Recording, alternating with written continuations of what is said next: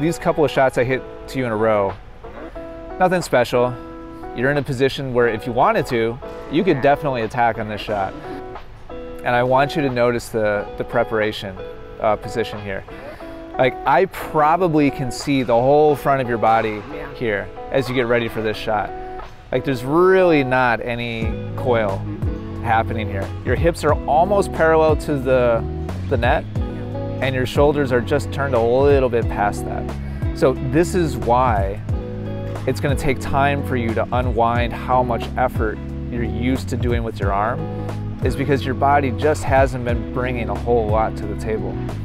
So that's why the coaches are always like on you to like step in, or there's nothing wrong with stepping in, but regardless of like what stance you have, the body has got to bring something to the table.